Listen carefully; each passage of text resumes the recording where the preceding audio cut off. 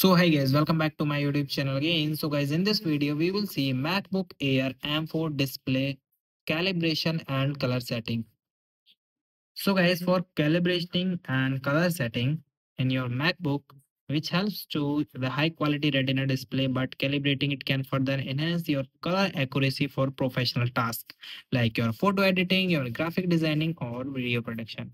So guys, to optimize this, first of all, you ensure that the room has the consistent of ambient lighting. Avoid direct sunlight or reflection on the screen and disable your night shift and true tone under your display setting. Now let's see how to calibrate the display.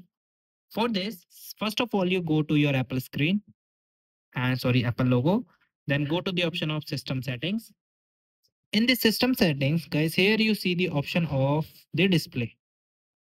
In the display section, you see and tab on the option of the here color LCD. When you tab it, here you see the option of customize. So you just tab on the customize and here you different color profiles are shows here.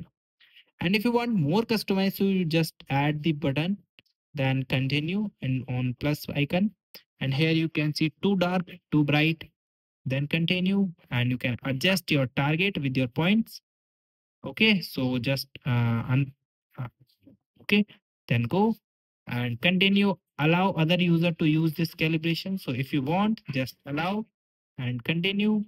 Then name your calibration, then continue, enter your password.